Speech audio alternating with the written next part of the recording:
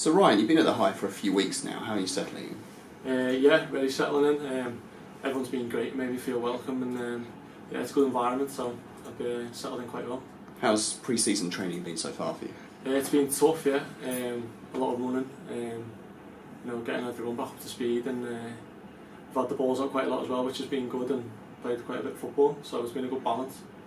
You scored 2 great goals on Saturday against Staines. For anyone who wasn't there, can you talk us through those strikes? The first one, got a pass from Luke Gambin.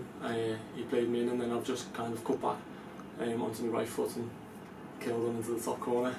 And then the second one was a bit of play with I think it was Alex Nichols, maybe like a 1-2 or something, I can't remember. The ball just bobbled out to me a little bit and just hit it into the bottom corner. Is goal scoring generally a big part of your game? Yeah, I'd like it to be more.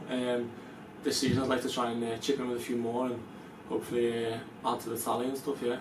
Have you been pleased by your performance in the first couple of games of the club? Yeah, I have been relatively pleased. Obviously you can always do more and always looking to improve, so yeah, we'll just see how it goes from there. We're playing Gillingham on Saturday. What do you think we can expect from them? To be honest, I'm not too sure. We'll just focus on ourselves and go about the game how we want to play and worry about ourselves.